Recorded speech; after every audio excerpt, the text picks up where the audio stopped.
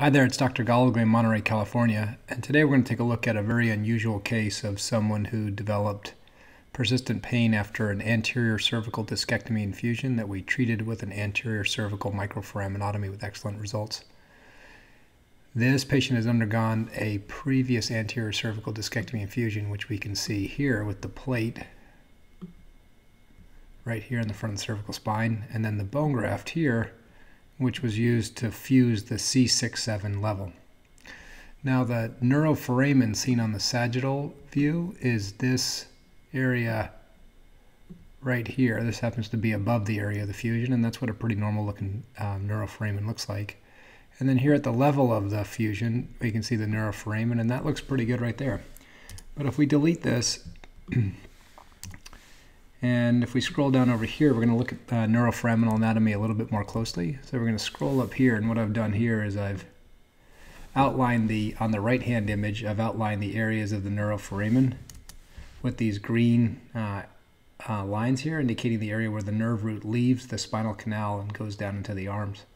Now that's at the C5-6 level, which is not bothering this patient. He happens to have a C7 radiculopathy, which is pain that starts in the neck and goes down the back of the arm and all the way to the hand.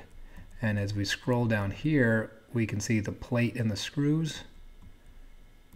And then we come down to the level of the neuroforamen, and this is the neuroforamen on the right side at C6-7. Now here's the interesting part. If we click on this image here and scroll over to this image right here, we can see that there's an area right here where the neuroforamen is tight.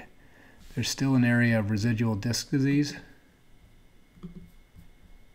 right here, where there's a persistent disc osteophyte complex that's squeezing the nerve root going down to the arm.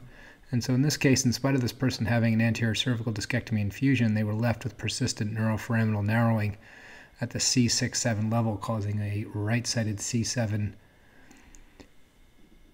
radiculopathy. So what we did in this case is we made a surgical approach here and came down through the right side of the patient's spine and removed essentially this portion of the disc and the bone right here and drilled that out, getting access to the neuroforamen here and decompressing it directly.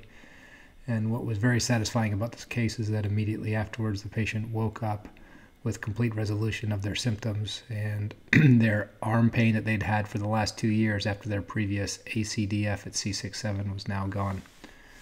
So an interesting use of the cervical microforaminotomy technique here to treat persistent neuroforaminal stenosis after a previous anterior cervical discectomy infusion.